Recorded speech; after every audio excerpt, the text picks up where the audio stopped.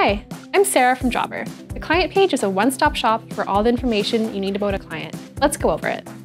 First, you will see the client name at the top of the page. Below that are the properties for the client. You can add a new property for this client by clicking New Property. Then we have here the client overview. The client overview has a few options. Active work. These are any items that are currently active. Ongoing and upcoming jobs, sent quotes, draft and awaiting payment invoices, anything that hasn't been closed out yet.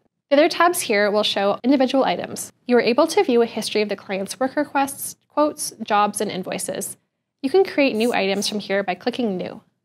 The Schedule section shows all scheduled items in order, starting with what's upcoming and showing completed items at the very bottom of the list. Over here on the right side of the page, you will see the contact info and any custom fields on the client.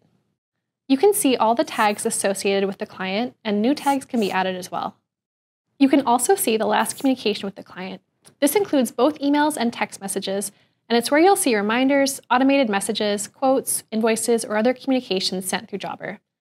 Then you have the billing history box showing all sent invoices, deposits, and payments received, as well as the customer balance.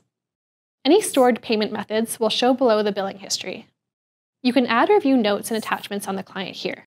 This is a great spot for storing before and after photos, important documents related to the client, or any notes you may want to record. This field is internal, so your client won't see it. Finally, you have our trusty More Actions button. This is where you can create any items for the client, including requests, quotes, jobs, invoices, and record a payment, create a task or calendar event. You can add a property, show the property on a map, adjust the map location, or archive the client. There are a couple options here for Client Hub. You can send your clients a Client Hub login email, or log in as the client to view what they will see in Client Hub. Thanks for watching. If you have any questions, be sure to check out our Help Center or start a live chat with us.